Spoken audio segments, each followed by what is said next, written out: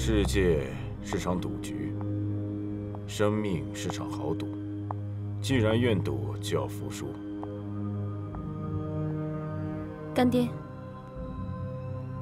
输了，带走10亿赌金；赢了，用2条腿换你的15年自由，来保你的周全。这样的赌局，只有傻瓜才会赢。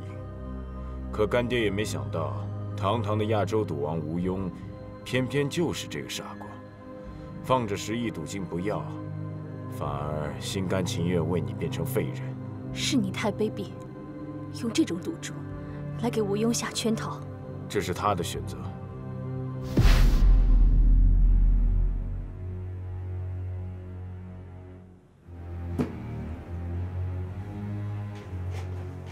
从5星牌局诞生以来，你是第一个打出5龙牌的人，精彩。我赢了。你赢了，代价值得吗？我认为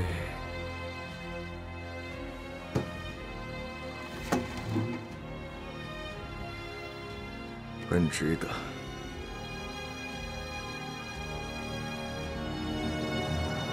动手。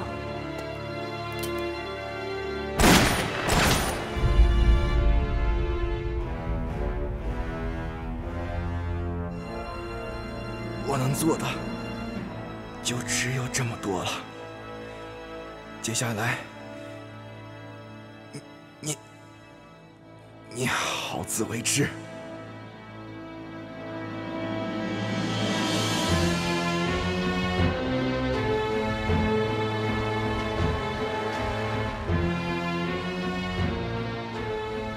哥哥，我只是遵从老船长的命令。吴庸赢了，从这一秒开始，我就是船长。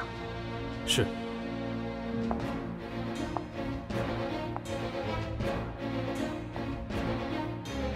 马上送他下船，给他找最好的衣裳。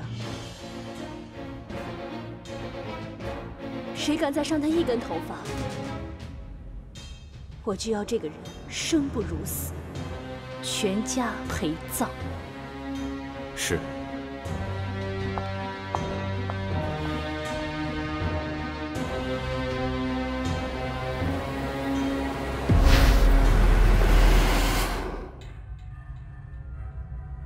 愿赌服输，吴庸赢了，我会离开这条船。船长的位置让给你。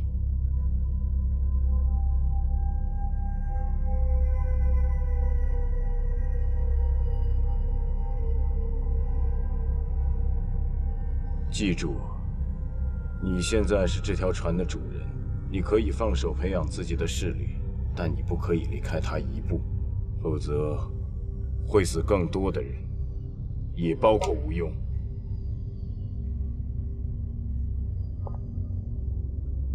这船是全世界最神秘、最让人向往的赌船——彼岸船。哥哥，替我好好照料它。15年之后，我会回来的。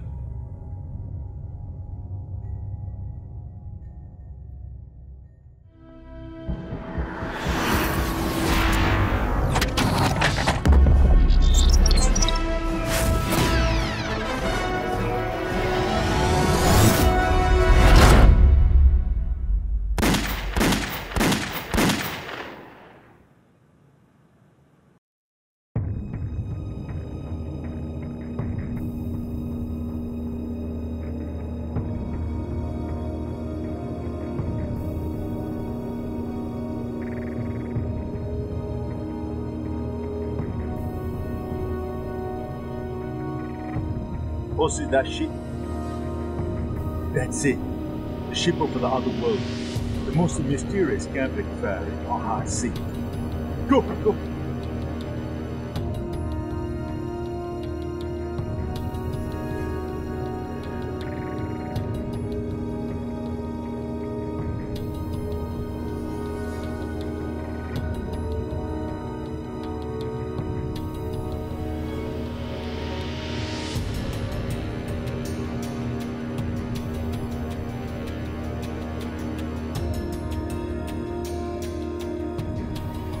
有老鼠。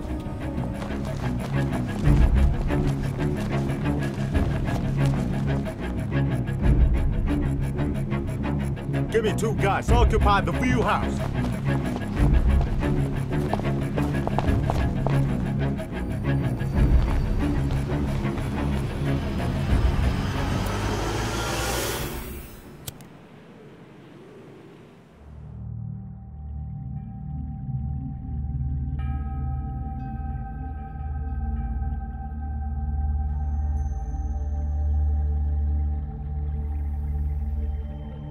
拍下了客人的照片，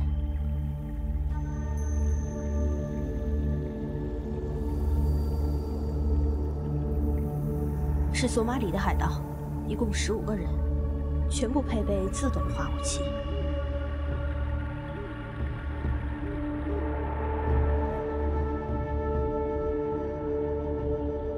不要俘虏。是。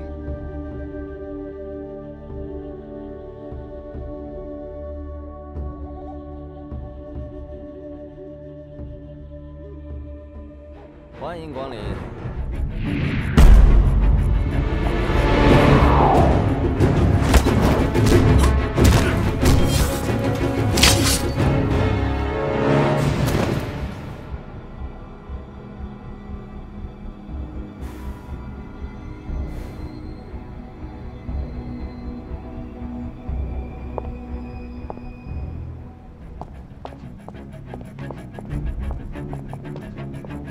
呼！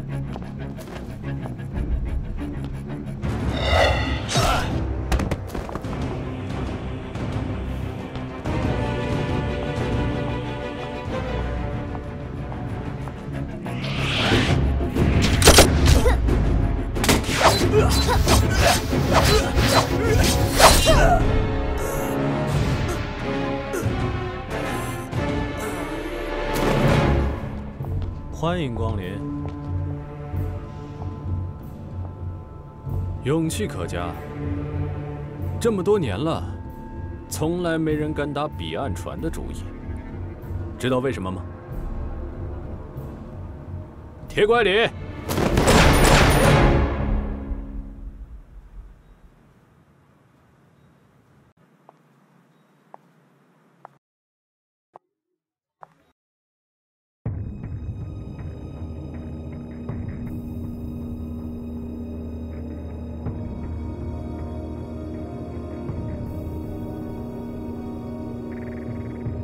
这里不是公海，让他们动静小一点。是。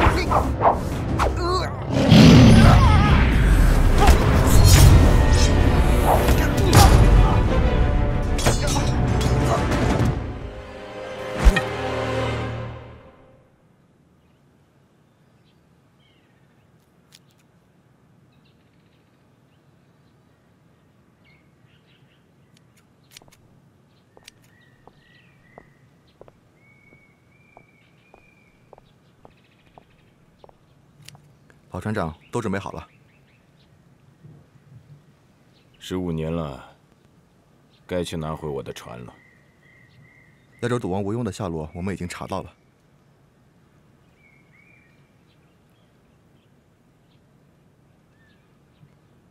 亚洲国际大酒店，哼哼，这个吴庸腿瘸了，幽默感倒是还在的。需要我们去找他吗？不用，只要我们上了船，他一定会来找我们的。对了，那群索马里海盗呢？上船了，不过再也联系不上了，应该是全军覆没了。哥哥，你的翅膀终于长硬了。好，那就让我再去折断它。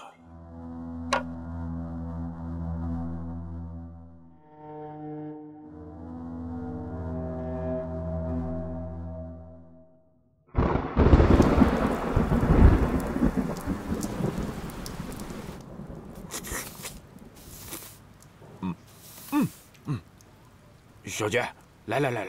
哎，你可别找我借钱啊！谁借钱了？我这有发财的机会，拉你一把。就你一个烂赌鬼，你还能帮人发财？街里街坊的，说话留点口德好不好？走，来。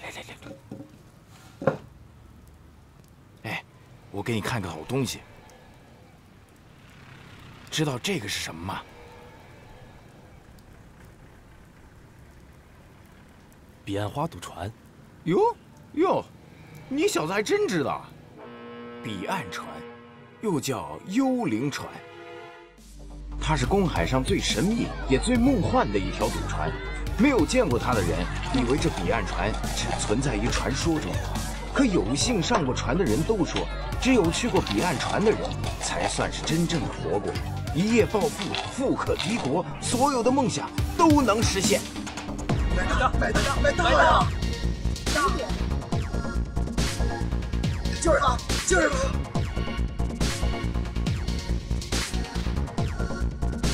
呀！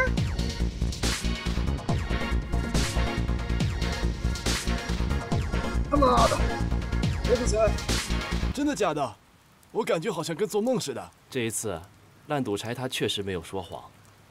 这艘幽灵赌船，它确实存在。算你小子有见识。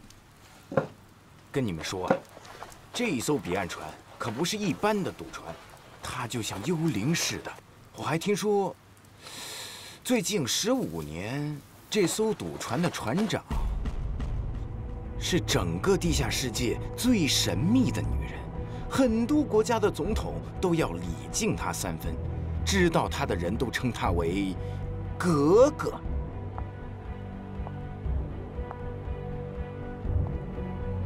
9号桌玩百家乐的有问题。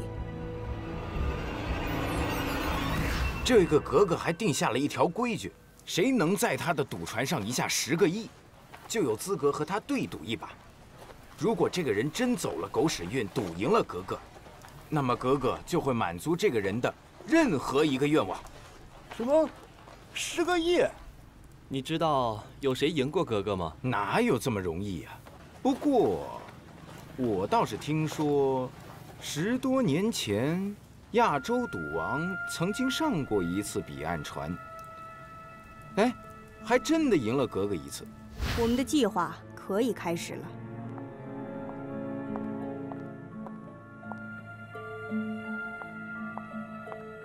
格格，这是今年的上传的赌客名单。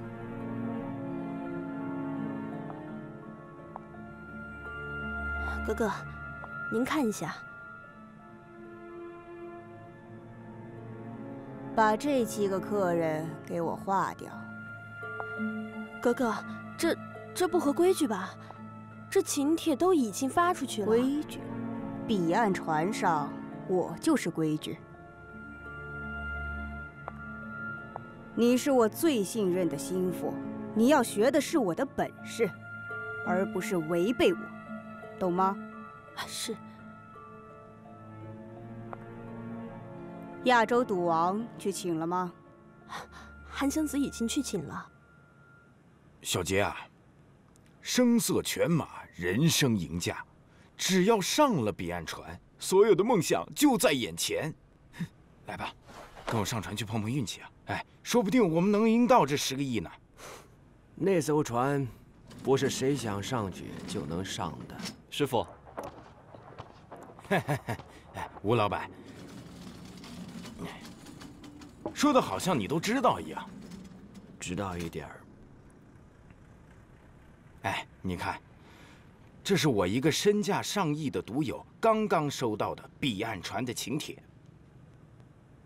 你朋友可以去，你可不能去。你就算上去了，也会被扔到海里去。吴老板，我上不去又怎么样？你说起来倒是头头是道。你能上去吗？你，他可以。爸，他也可以。怎么了？我就送了外卖，又觉得我变帅了？吴老板，我还以为是谁呢，原来是你儿子和徒弟。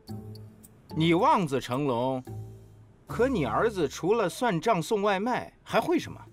啊，你的徒弟顶多也就是个打杂跑堂的，凭什么他俩能上船？什么船？彼岸船。哦。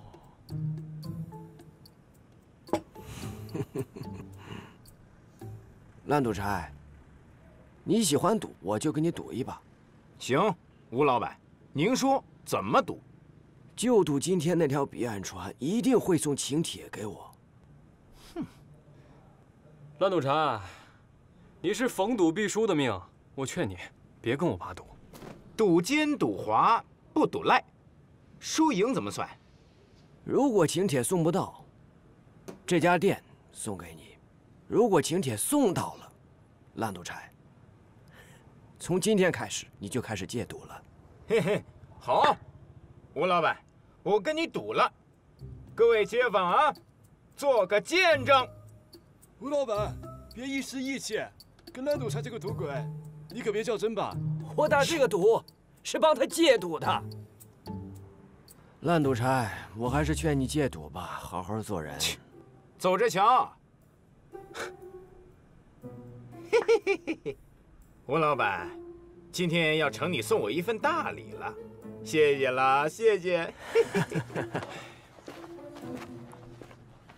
爸，你确定是今天？不会错的。吴哥，我先开工去了哈。哎，有空来啊。烂赌柴，明天你就要戒赌了，以后该怎么称呼你呢？一条柴，我喜欢一条柴。我喜欢。我爱一条柴。你们两个臭小子，等着给我打工吧。师傅，我回来了。你这个小丫头，今天又有什么鬼点子送回来的呀？大大的眼睛，可爱的脸蛋儿，加起来就是卖萌无敌啊！咦，你一副小人得志的样子，怎么赢钱了？哼，小翠呀，明天开始你就是我的人了。哎，我说做个流氓也要有文化，好不好？你一声小翠，把我喊成村姑了，有没有？请问吴庸先生在吗？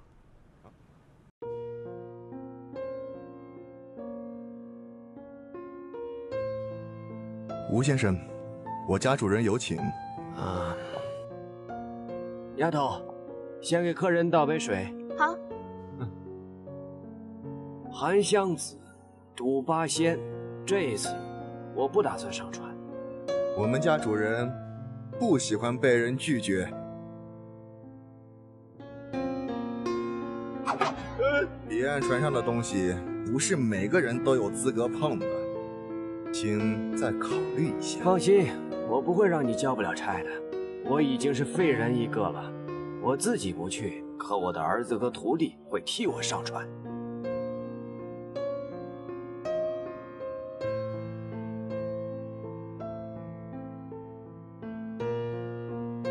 吴先生，您真的决定让贵公子和2位高足来赴约？以您上一次在彼岸船的经历，真的放心让他们代替您上船？我也很期待亚洲赌王调教出来的徒弟是不是青出于蓝。明早8点，码头见。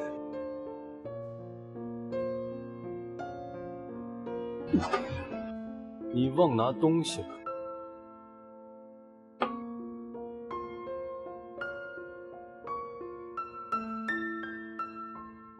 哎，吴老板，您就是亚洲赌王？烂赌差，愿赌服输，准备戒赌吧。怎么了？今天晚上要人家一次就够了？明天就是大赌局，我得留点力气。你对格格倒是很尽心啊。15年前，你是格格最信任的心腹，不过，自从你打断了吴庸的2条腿，他就再也不信任你了。只不过，就是他的一条狗。我的处境我很清楚。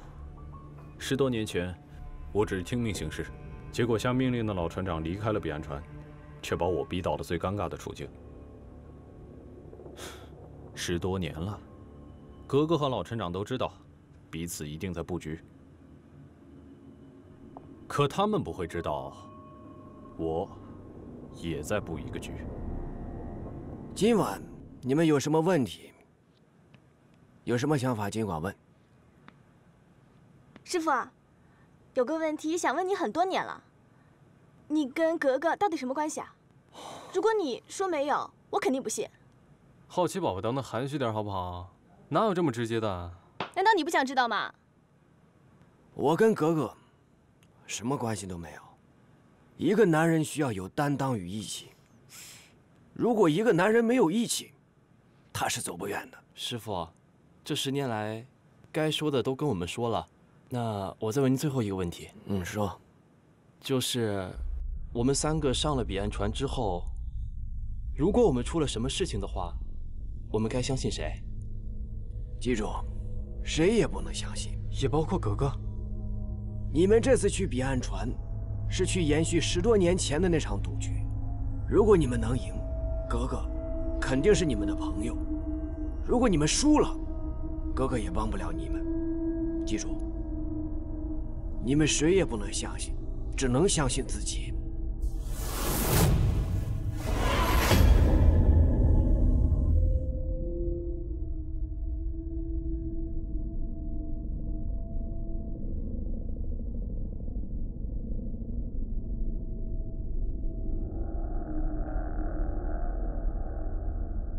什么情况？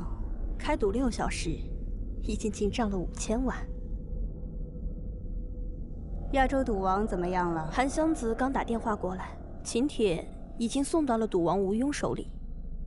不过，吴庸拒绝上船，反而派了他的儿子和2个徒弟过来。看来这一次，吴庸是真的想要让我帮他调教这3个小辈了。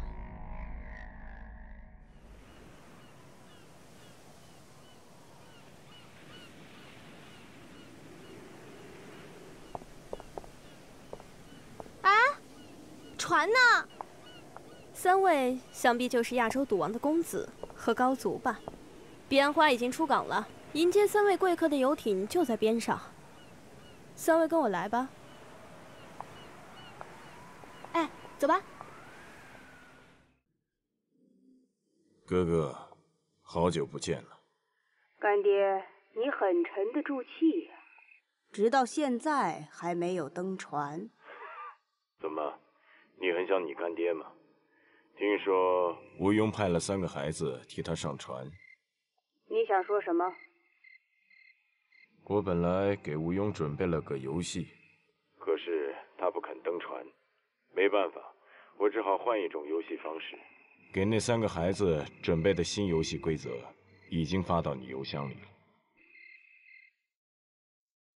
干爹，你凭什么认为我会按照你的游戏规则走？邮箱里还有一张照片，好好看看。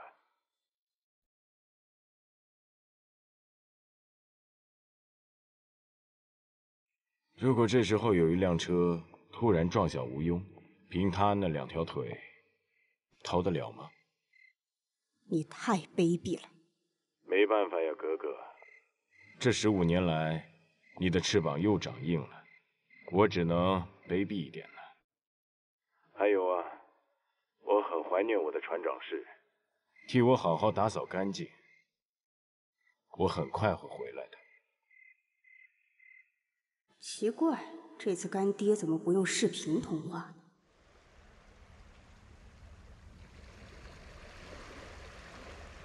等一等。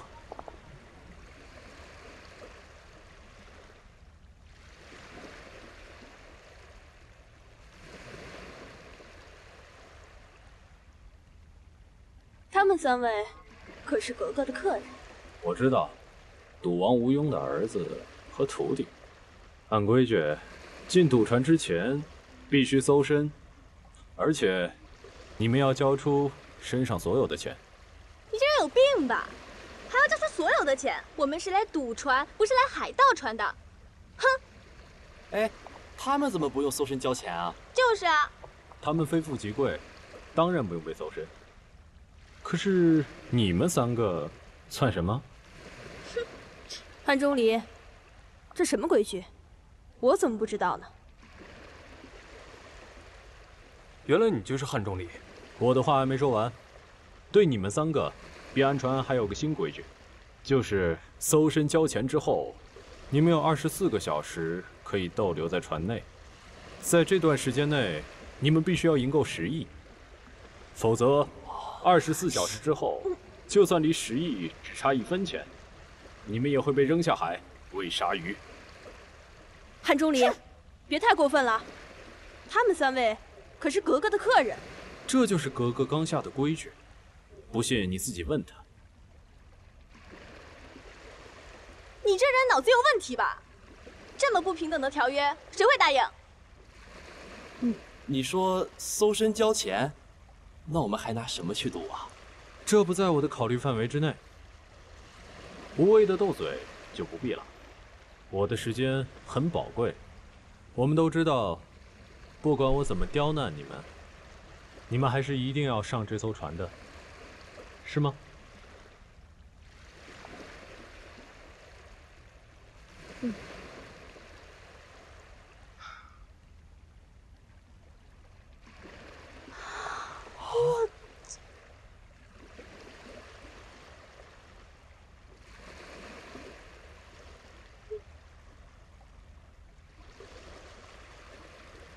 如果你敢搜身，我跟你说，你别，我来吧。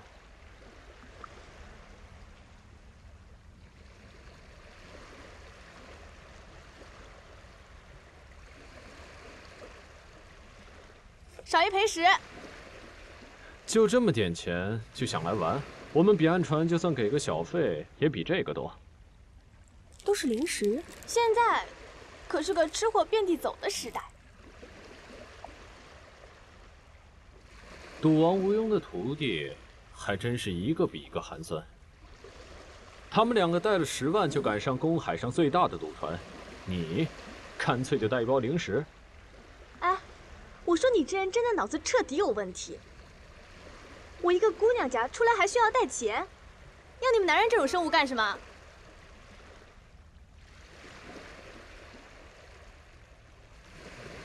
吴子健，帮我一个忙。15年前，我送了你父亲一张轮椅，15年后，他又把你们送到了我面前。你说，这次我该送你们什么礼物呢？老师让你送我礼物，怎么好意思啊？这次换我送你吧。呦！你要送我什么礼物？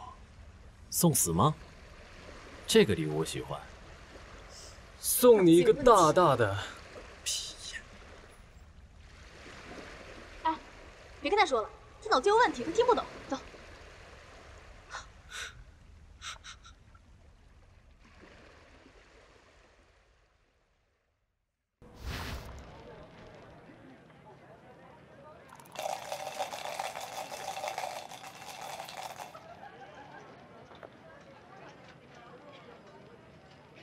我们有24小时，从这些人身上赢够10亿。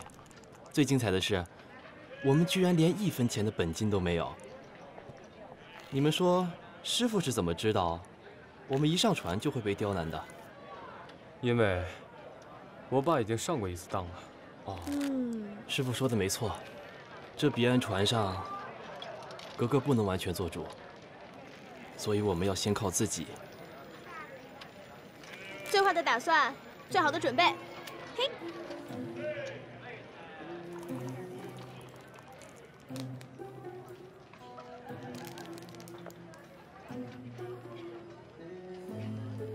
我先去赚点本金，我最拿手的就是老虎机和轮盘赌。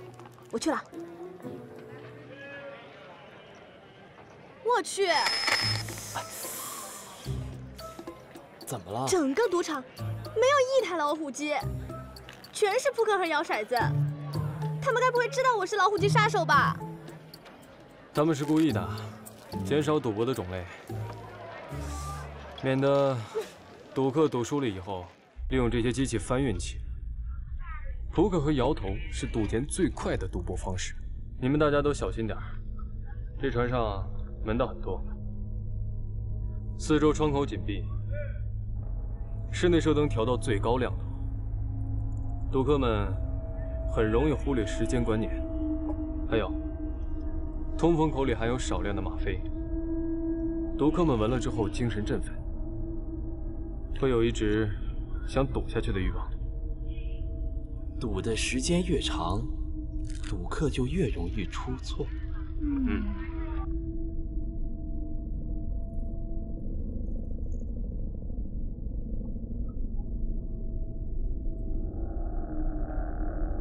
这个酒口感很好，酒精度数不高，能让赌客一杯接一杯的猛喝。不过这酒后劲很强。 能让人错失判断力。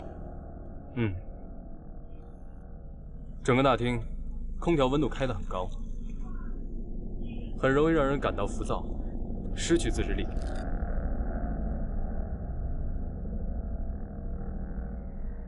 好了，分头行动，各显神通吧。哎，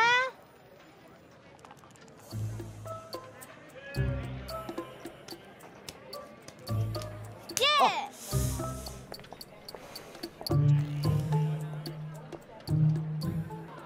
开！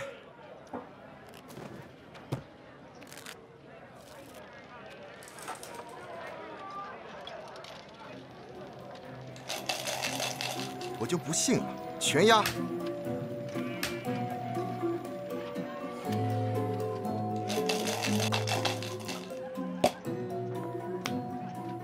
美女助英雄，让妹子帮你吹口仙气呗。好啊！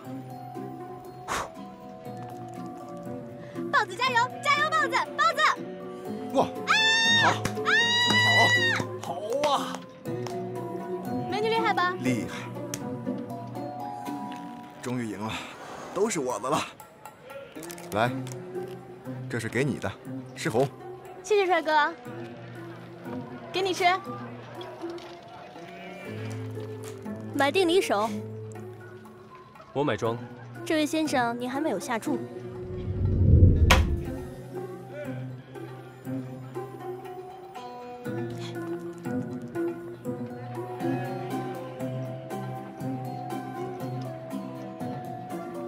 闲2点，庄9点，庄赢。继续买庄。走啦。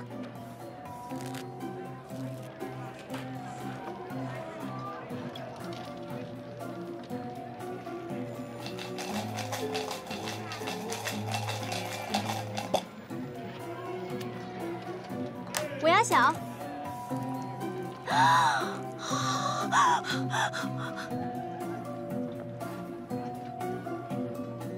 小杰，我开张了，借你点本金呗。不用。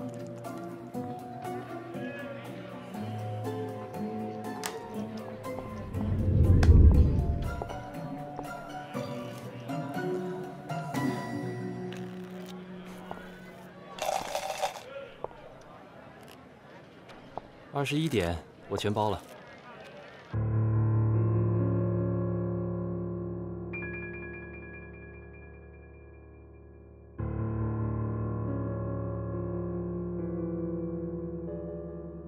注意5号桌，刚才坐下那个4眼小子，他有动作。你想干什么？吴庸的那个男徒弟在偷筹码，赌城规矩，有人出千偷窃，立刻剁手。我没看见。他就坐在这儿，不信你可以去看看。你是说，在这彼岸船上，你比我更有发言权是吗？不敢。那就好。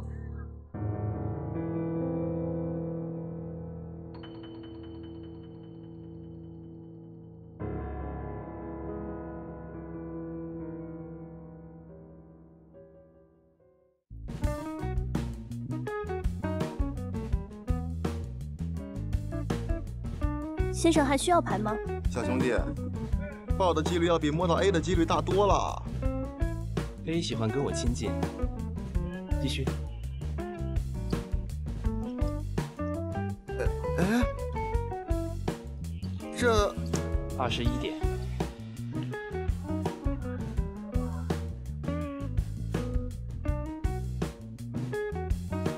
买庄，买定离手。全压小。哦，赢了！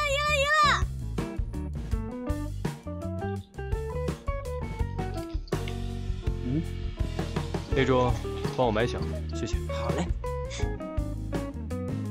3、4、5，大。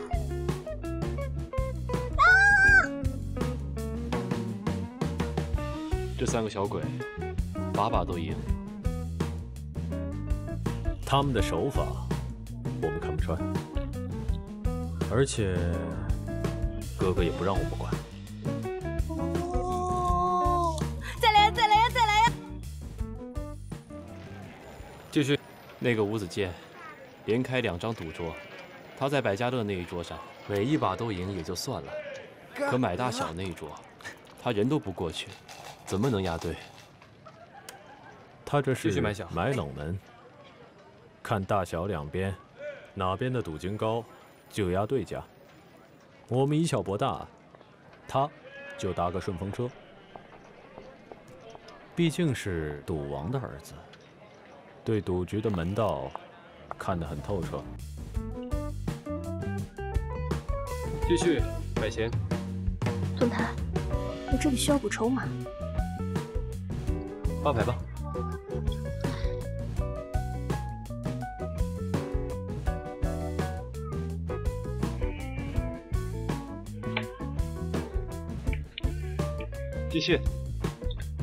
继续啊！再来啊！全压！继续啊！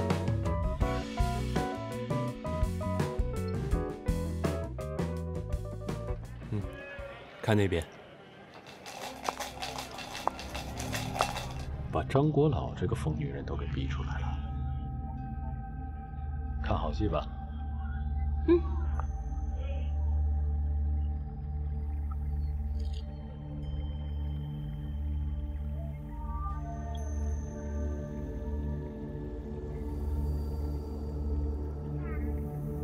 小心点啊，狠角色出场。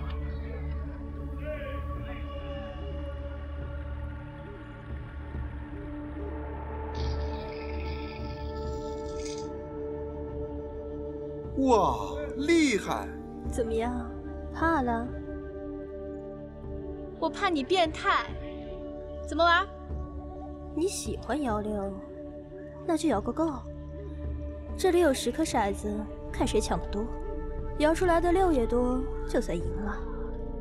跟你玩了，摇骰子，本姑娘就没输过。凡事都有第一次嘛。软妹子，你不会还是第一次吧？想毁我3观呀？谁玩谁还不知道呢。如果我赢了，就让他摸你个够，怎么样？小姑娘，你可一定要赢啊！好啊，数到3，开抢了。1、3。啊！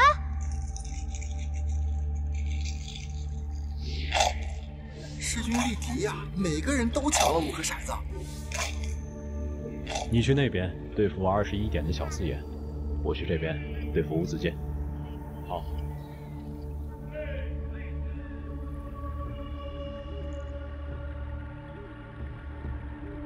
我跟你玩一把。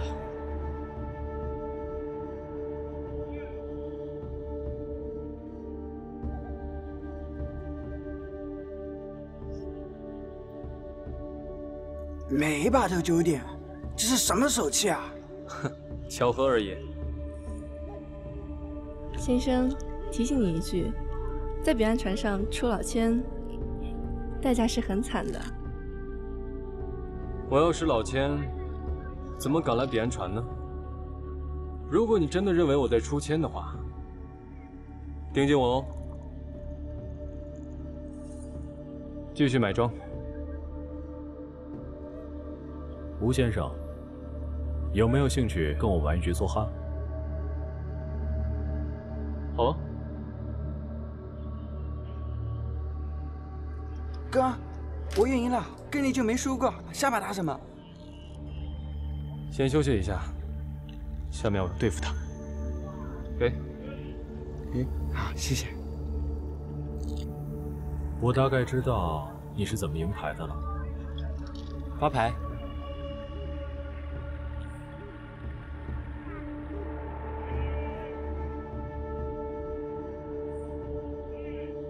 我就不信，你还能再摸一次 A， 走着瞧。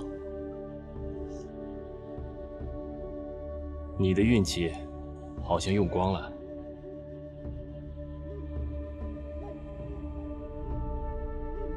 发牌。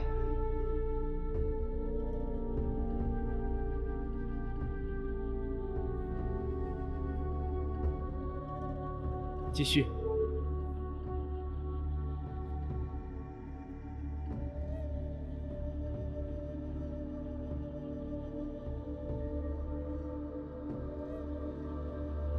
不是只有摸到 A 才能赢牌的，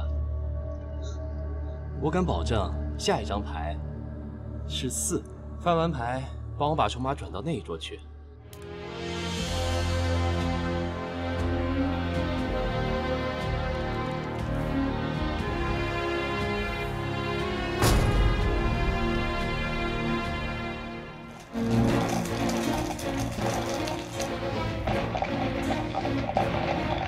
我是庄家，如果点数一样，庄家赢。摇骰还是摇乳啊？卖弄风骚呢？谁叫我本钱大呢？看你有多大！比本钱我也不怕哦。那就一起摇了。怕你啊！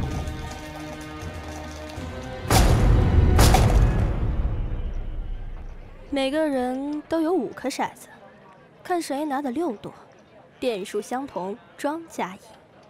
那就打开来看看喽。看好啊，光有风骚可不行。哇，6颗，6颗！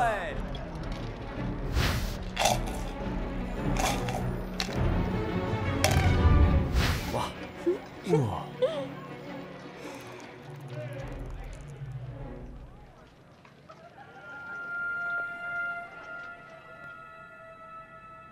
吴庸的那3个徒弟，他们一直在赢钱。知道了。知道他们到底怎么出的老千？哼哼，如果连你都能看穿他们的手段，吴庸又怎么放心把他们派上船呢？那3个小家伙大概赢了多少钱了？加起来大概有3000万了吧。等他们赢到1个亿，再告诉我。好嘞，船长。好，我知道了。老大，要不要我们？再过几个小时，他们就会知道，根本赢不到10亿。10亿，我要看看你们到底有多大的能耐。这把我们来点新花样，我倒要看看你究竟还能不能记住每张牌的顺序。好啊。你这么想体验失败的滋味，成全你啊！够狂！哎，你想干什么？小家伙，你的艳福来了。喂，你到底想干什么？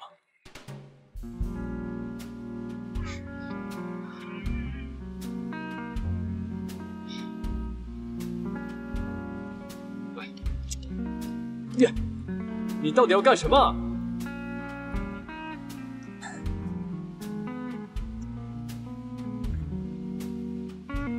喂，别这样，别这样，别！哎。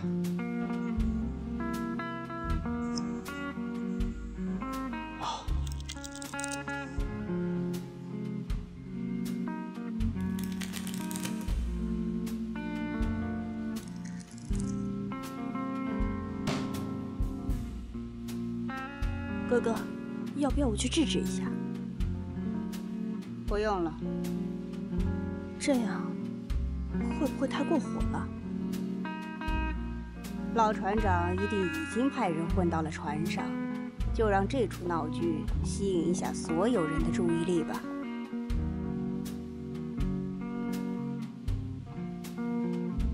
通知所有岗哨，都给我盯紧海面，听懂了吗？是。铁拐李，在，我在。老船长一定会设法上船，不管他用什么方法，他的行踪一定要出现在你的狙击镜里。哥哥放心。现在该玩牌了，我看你到底还能不能算牌。你够贱的！哦。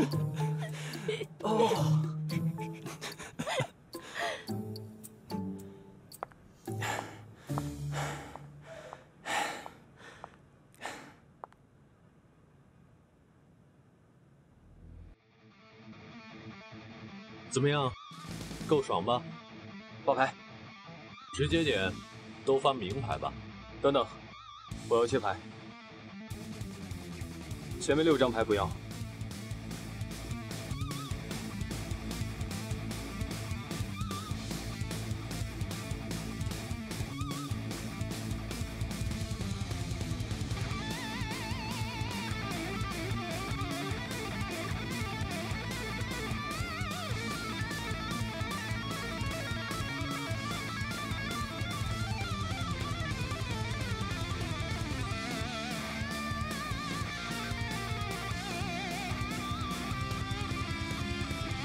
继续发牌啊！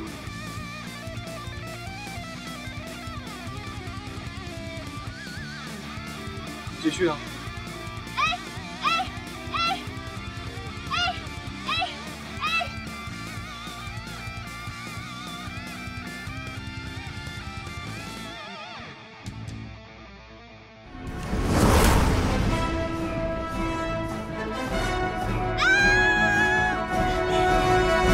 厉害啊，这都能行？怎么可能？不服啊？不服就继续啊！等一等，3位，时间也差不多了，是不是该休息一下了？格格已经为你们准备好了房间，请跟我来。好啊。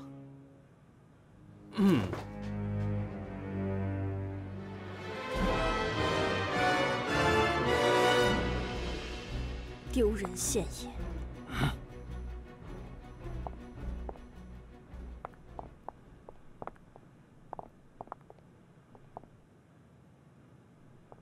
！3位可以在这里休息一下，可以唱唱歌。好，辛苦了。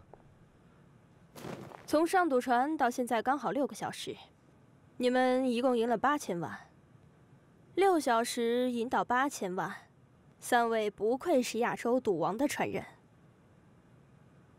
不过，距离10个亿的目标还很远哦。那你们有什么打算吗？我想，这个格格都会帮我们打算好的吧。有些事情呢，我还不方便带格格回答。好了，你们先休息。美女，么么哒，给我来份薯条。好，待会儿给你送过来。我先走了，你们先好好休息。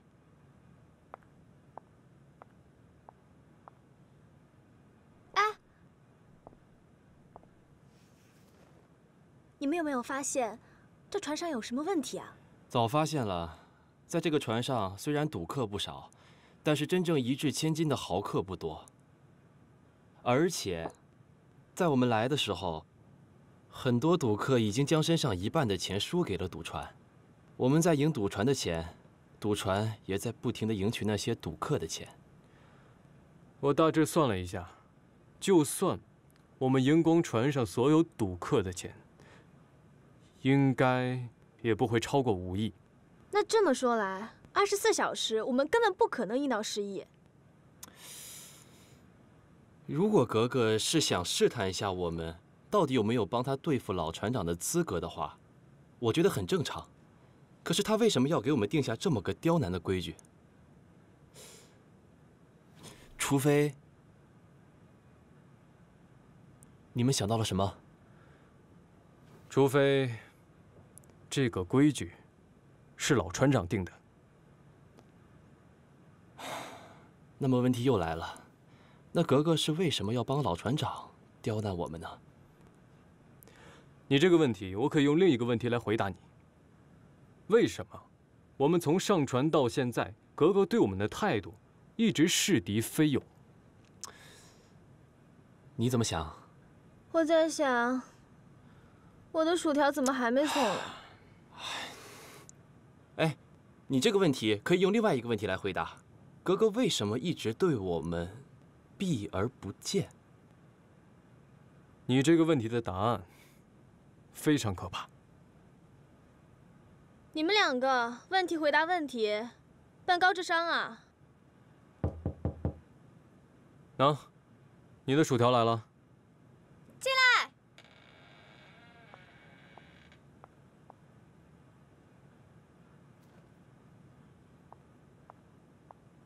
我来吧。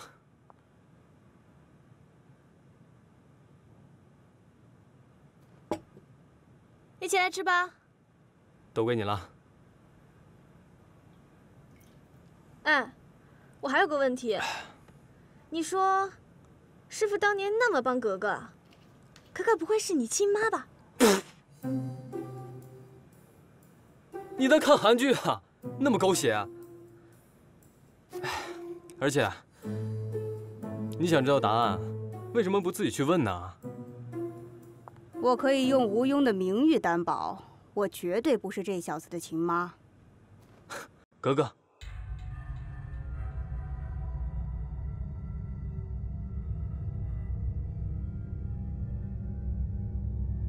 格格，你一定不会想到，其实我一直都是老船长的人吧？直到现在才见到我，你们心里一定存了很多疑问吧？哥哥，那赌八仙呢？他们总该是你的心腹吧？你们3个人不愧是赌王吴庸的徒弟。那汉钟离这个人怎么样？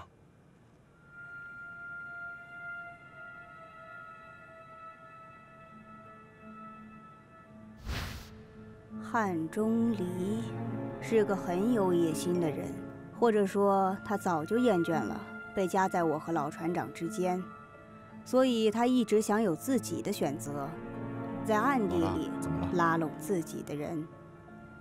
出事了，老船长要回来了。我们都知道老船长会回来，没什么可担心的。就算出事，也有格格挡在我们前面啊。这10多年里，老船长早就切断了跟我的一切联系，他怎么可能还有我现在的手机号？一定是船上的人泄露给他的。彼岸船上一直都有老船长的耳目。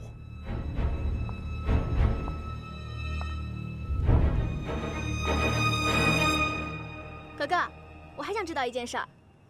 你想八卦些什么？你跟我师傅到底什么关系啊？你们是青梅竹马，还是一见钟情啊？我和你师傅其实只有一面之交。你父亲是个重情义的人，施恩不图报，所以才不愿意说起他对我的救命之恩。我为老船长赢了一辈子的钱，被他逼着，不知道害了多少人倾家荡产。可就是因为输了那一次，老船长就想要我的命。怎么，彼岸花的老船长就这么输不起吗？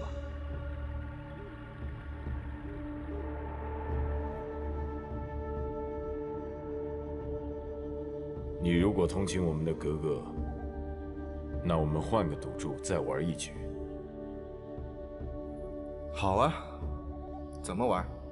如果你输了，留下你亚洲赌王的名号，我给你10亿养老；如果你赢了，我下船，把这艘彼岸花交给格格打理。不过你要留下你的双腿。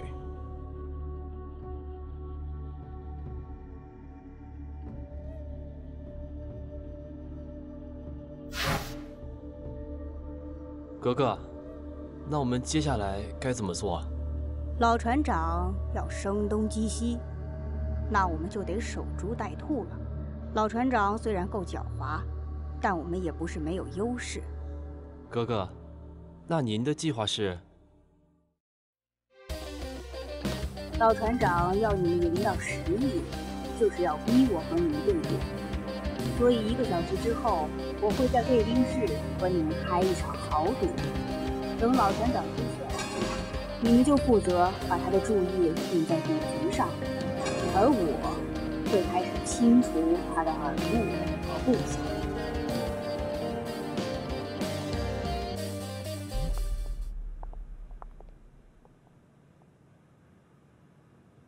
3位，请先入座。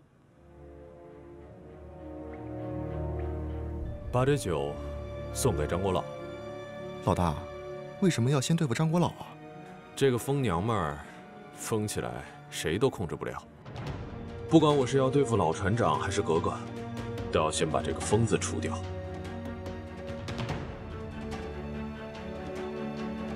喊起我们的人，先抢先掌舵时。是。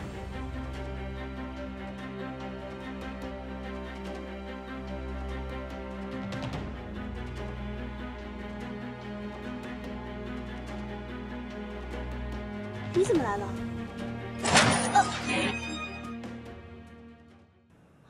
怎么回事啊？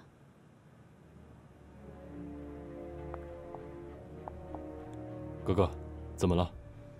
你听到枪声了吗？没有啊。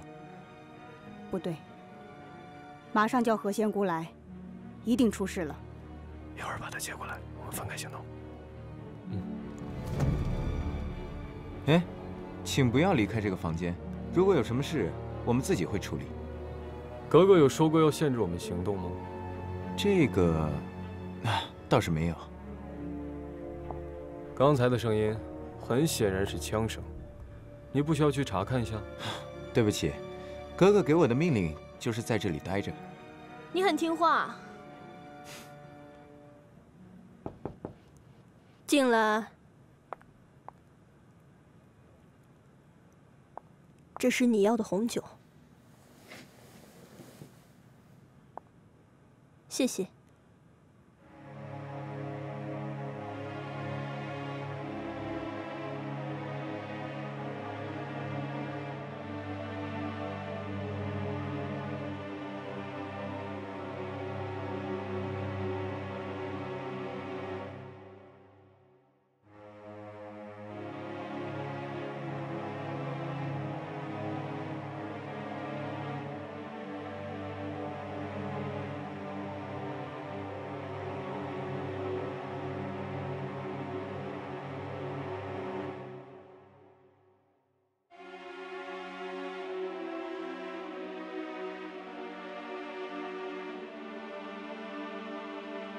通知他们，行动开始。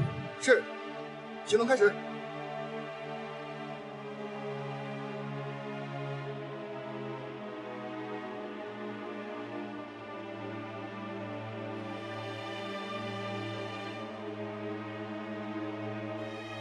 是时候见我的宝贝女儿了。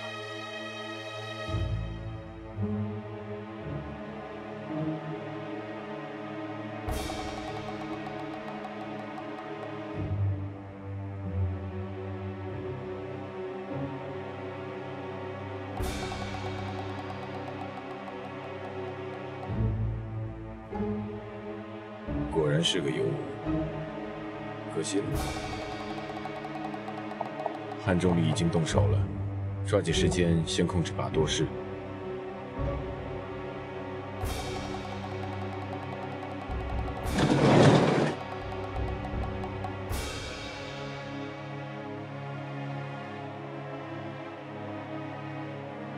你们两个先在门口守着。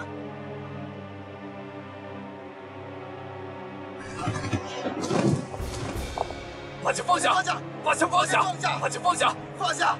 放下！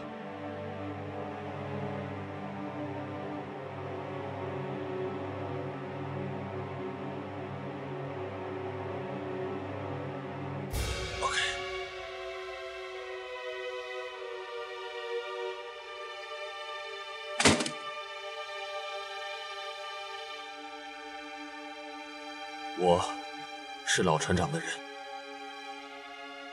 走啊！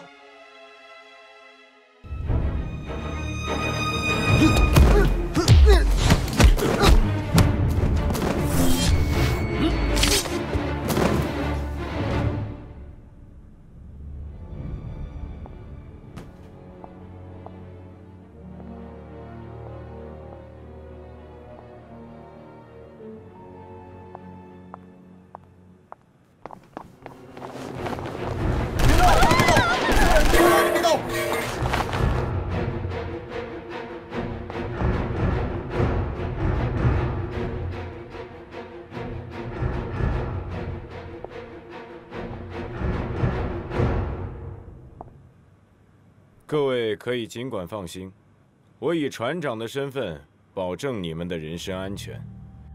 等下大家依然可以尽情的玩乐。哥哥，不给干爹一个拥抱吗？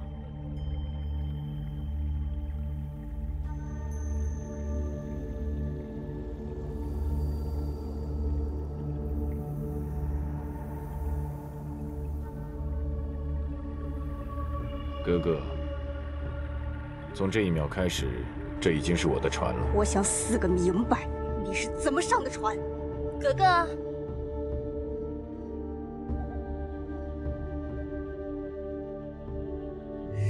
现在你明白了？原来是你。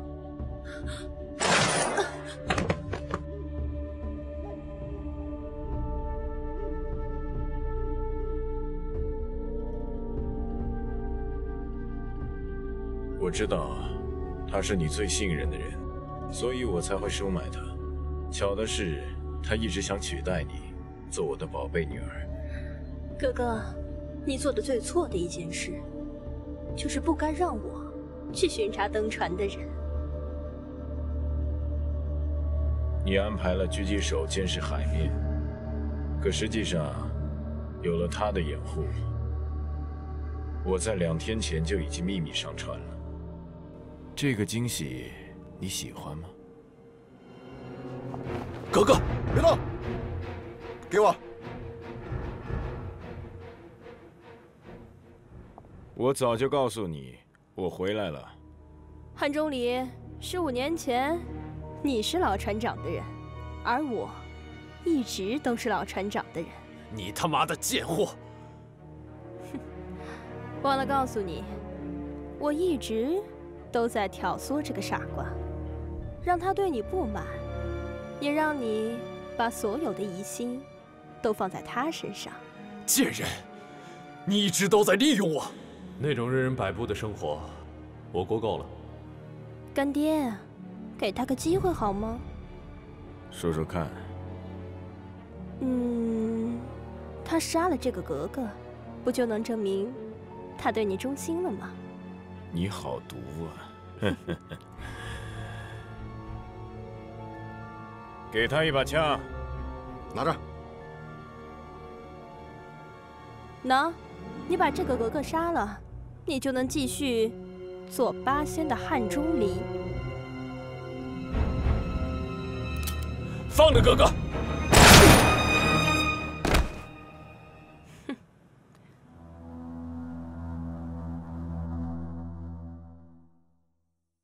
他能走到这里，肯定是杀了我的人。明白。哼，吴子健应该感谢我，因为是我给了他一个正中眉心的屁眼。你想死吗？现在还不是时候。你等着，我等着。现在是时候，我们去看看那3个小朋友了。走吧。请。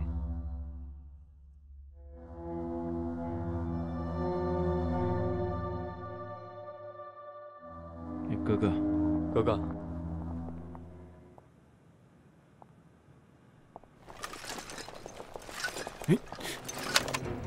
铁拐李、汉钟离都死了，别逼我再杀一个吕洞宾。原来是你，小朋友，久等了。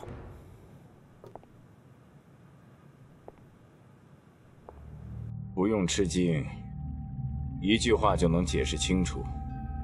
我又赢了，你们任我鱼肉。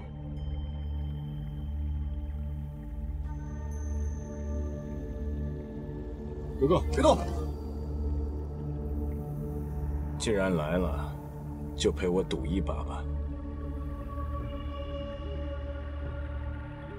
我为什么要听你的？和你老子一个脾气，又倔又硬。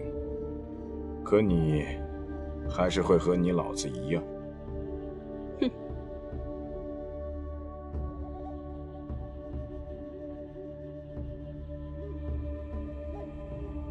这，你看。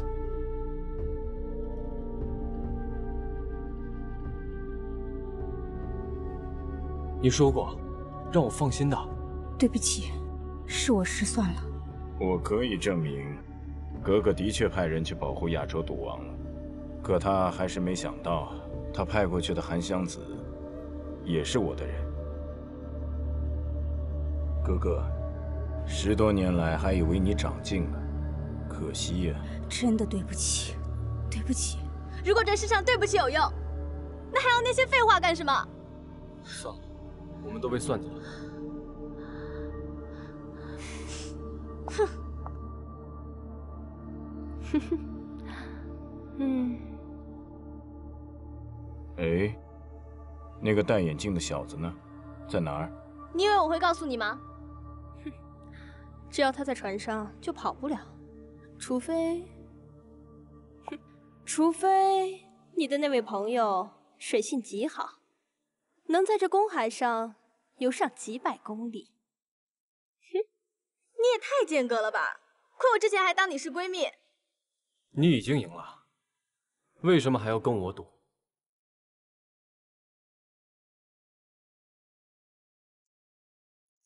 因为10多年前，他输给了你父亲，他一直想找机会报仇。不错，我是赢了，可我还想赢得彻底一点。比谋略我不会输，比赌术我不想输，而且我最喜欢的就是玩弄人心。输赢只是个结果，我享受的是在我控制下的赌注方式。15年前，你父亲心甘情愿地送掉了自己的2条腿。我想看看，15年后，你会是个什么结果？你想怎么玩？你是赌王吴庸的儿子，我当然要和你赌一把5星牌了。5副牌打梭哈，每人发5组牌。那赌注是什么？如果你赢了，你们4个人，包括我的宝贝女儿，有1个人可以活命，谁能活命由你来选。你够卑鄙！我说过，我喜欢玩弄人心。我很想知道，如果你赢了的话，是否会像你父亲一样，选择牺牲自己，又或者做个不孝子，很自私地保住自己的小命。那如果你赢了呢？小丫头有点呆萌。如果我赢了，那你们所有人，包括无忧，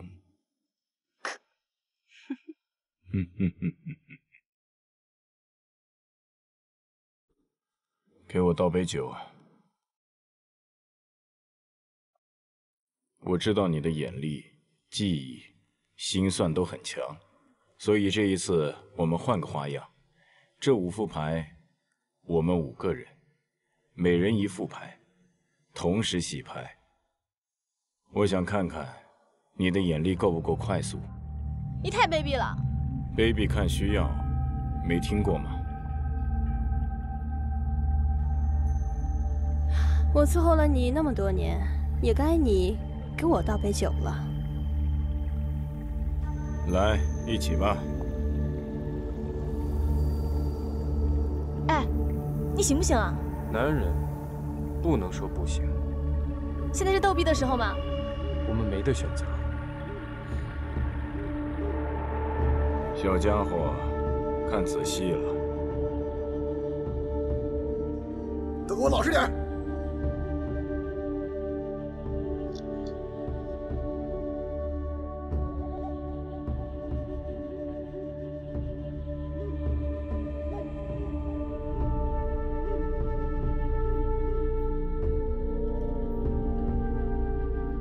切牌吧。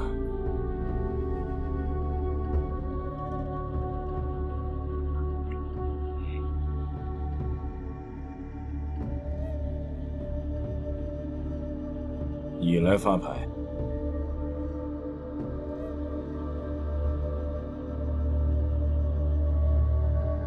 你这副牌乌漆麻黑的。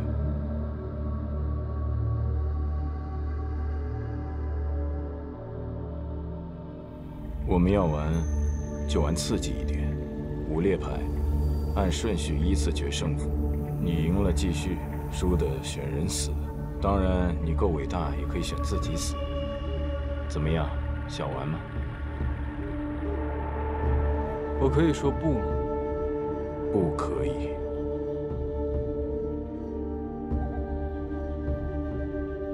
发牌。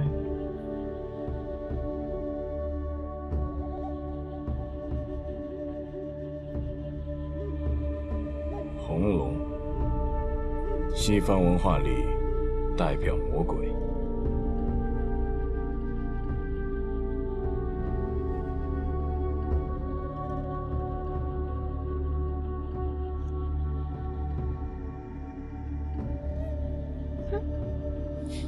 不错，不愧是赌王吴庸的儿子。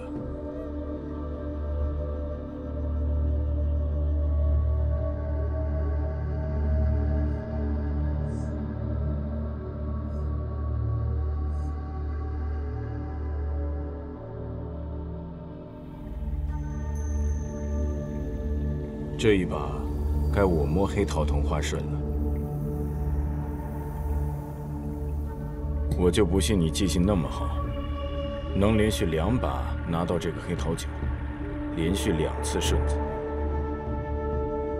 要赢你，不一定靠顺子。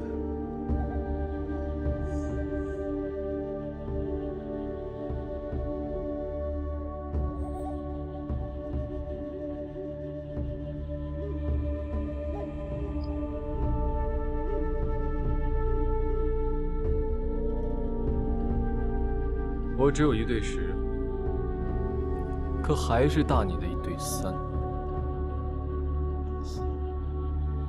我明白了，是你在搞鬼。这就是你的反击，有用吗？别怕，我是色魔，又不是杀人狂。嘿，等一会儿，等老大来了，我们再尽情享受。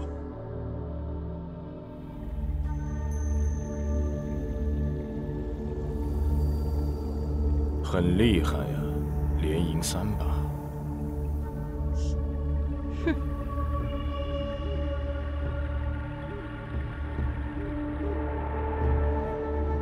给我拿张椅子来。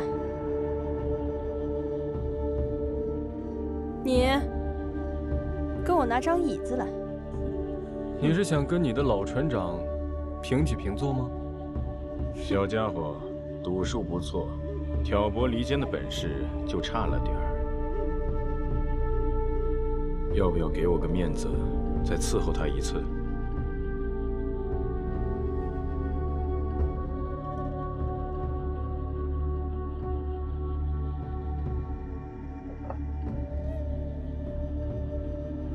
这些年你跟着我也挺辛苦的，你就好好休息吧。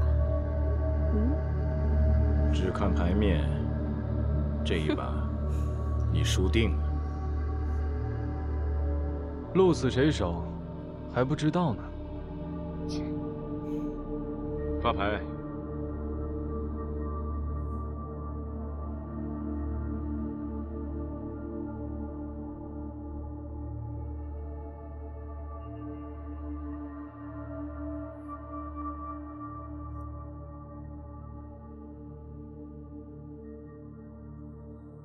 你输了，突然死亡，鹿死谁手？你来决定。格格，小丫头，还是你老子吴庸，选一个。好啊，我选一个。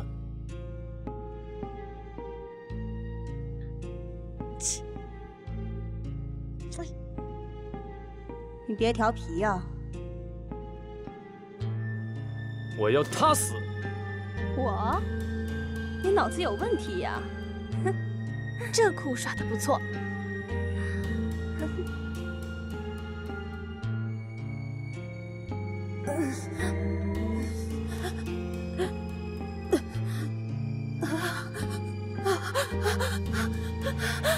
你。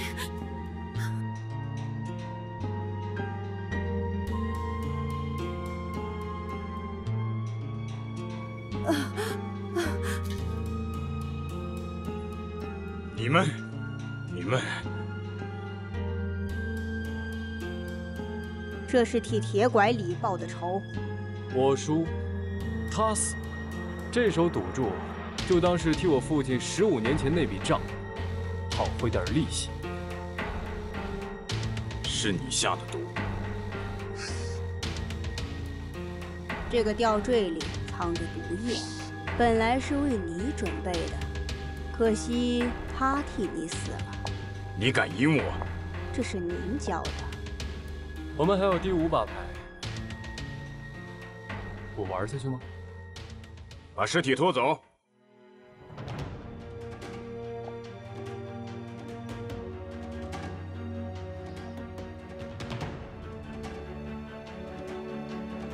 你过来，坐下。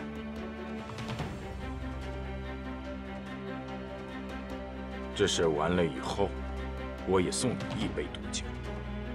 好啊。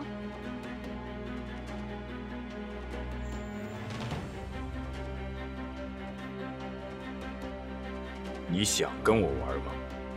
我们一直在跟你玩。把我的手机拿过来。是。还是我来吧。手机里有几张新照片，你欣赏一下。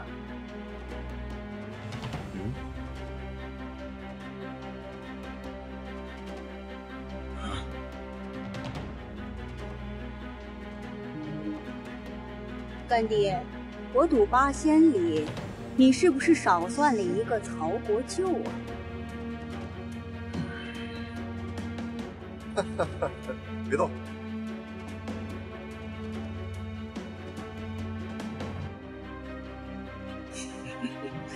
又见面了。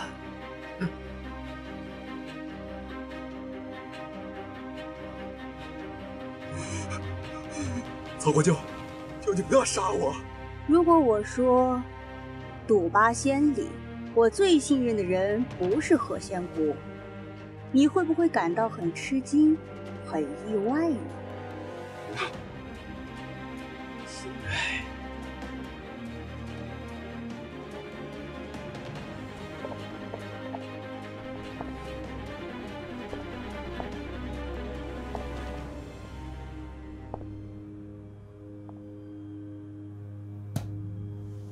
这么个尤物，死掉真是可惜了。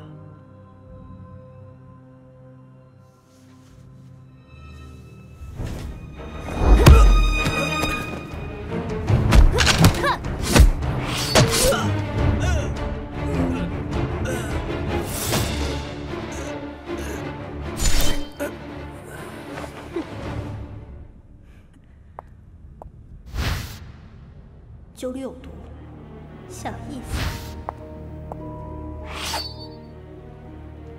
动手！来人！铁拐李的死是个意外，我没有想到何仙姑真有这么狠。其他的事都在我的意料之中，也包括你的行踪。在你上船之前，这场戏就开始演了。你所看到的，也是我们希望你看到的。当然，为了演好这场戏，我还需要几个搭档来支持。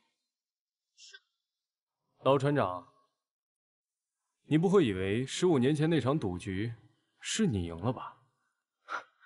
我父亲的那场赌局根本没有结束，今天才是真正的结局。我们在上船前，父亲跟我们说了3句话。第一，找出船上真正的敌人。当年你把汉钟离留在船上，因为你知道，汉钟离弄伤了我父亲的2条腿，格格和我们都会把他当成敌人。你利用汉钟离分散我们的注意，我们也利用汉钟离找出你在彼岸船上真正的走狗。第2句话，格格是师傅的朋友，但是在我们没能帮格格之前，格格也不会出手帮我们。其实这句话真正的含义就是，等上船以后，我们和格格就要最紧密的相互帮助。你不会以为这15年里，我跟吴庸一点联系都没有吧？吴庸，我们的计划可以开始了。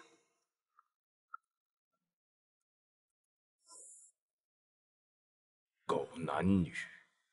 好啊，这句话我原封不动的还给你和何仙姑。第3句话，也是最重要的一句话。赌赢对手也许不难，难的是怎么在赢的同时全身而退。老船长，你真的是个够卑鄙的对手。为了对付你，我们也只好套用你的那句话：卑鄙看需要。老船长，这15年里，你一直以怒刷存在感的方式给格格压力，但是你不知道，你上船以后，你以为的炫酷登场，其实就是你自投罗网。哼！自投罗网？你们以为自己赢了吗？在这个房间里有好几条墙，外面的大厅里都是我带来的杀手。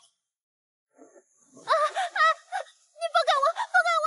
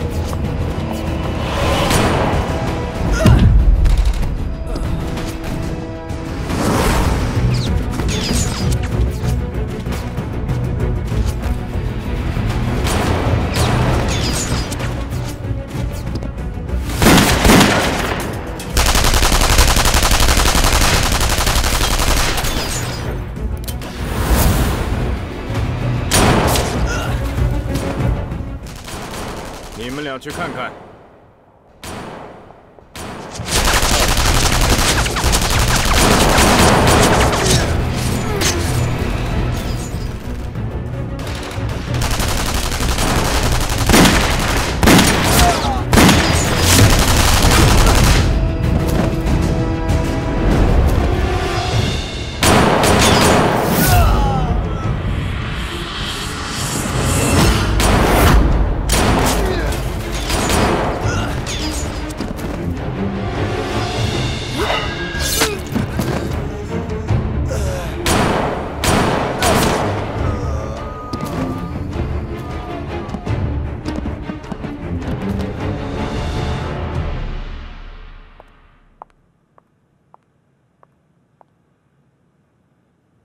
格格喜欢干净。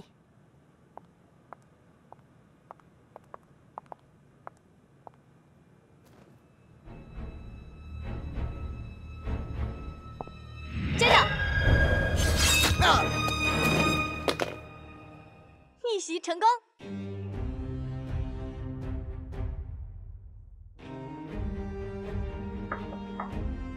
老船长，我们还有最后一把牌。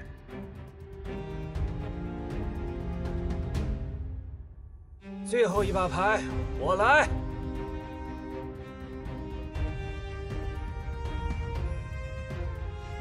师傅，你怎么来了？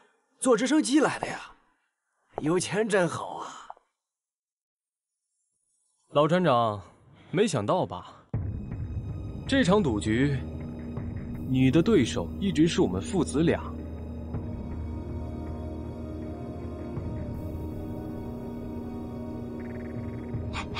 相好来了，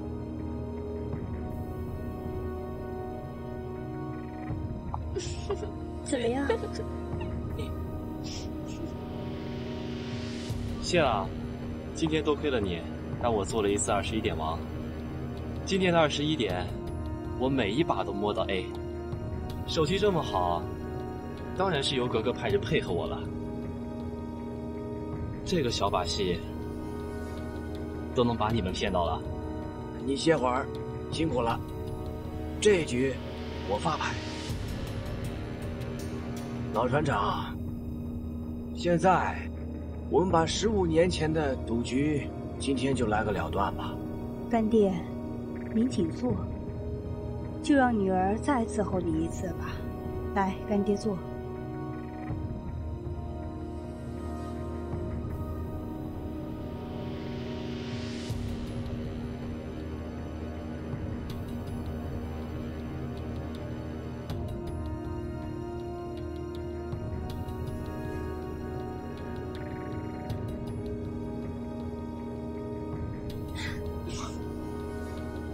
第二排那张酒，我故意把它留到最后，你没想到吧？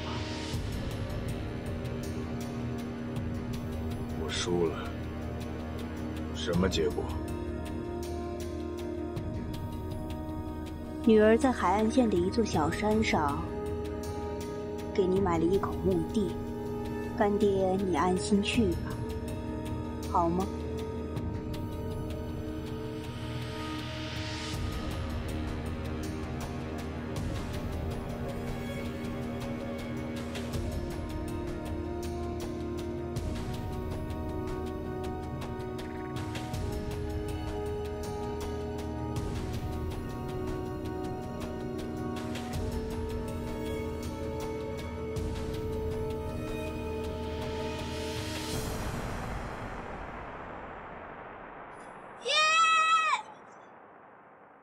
5张黑桃9，在赌术上，这叫九五至尊。我在15年前，我用5条黑龙同花顺赢了你。今天我和我儿子用九五至尊又赢了你。老家伙。 你最好不要垂死挣扎。哼，干爹，这杯酒本来就是为你准备的。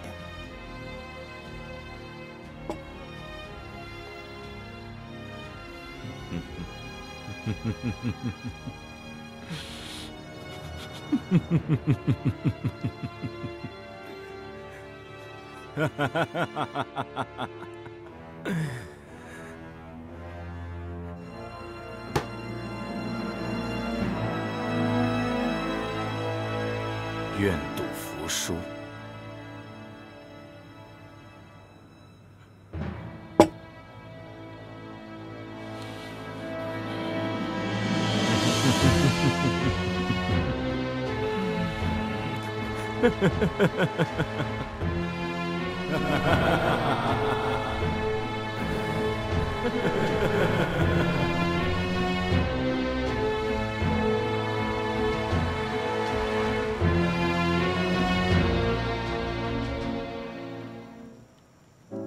终于可以离开那条船了，我一下子觉得轻松了很多。